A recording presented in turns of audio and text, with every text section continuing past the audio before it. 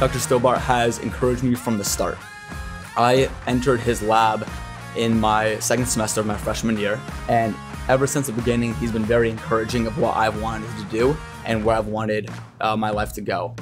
So mentoring is really important for college students. We can actually connect with our students, know when they're struggling, know when they're trying to find themselves, give them that direction, give them the support they need to get to that career goal, that objective, to help them find their way. I've grown from Dr. Stobart's and I relationship because he has really helped be a mentor and guide.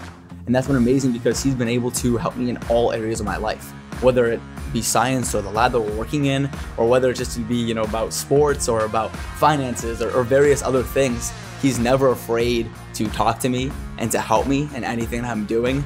We don't use TAs in science. If you're taking a class, the person teaching your lecture and lab in biology is the same person, and they are professor. And so you can have the professor multiple times, and that interaction is not something you get at a lot of universities.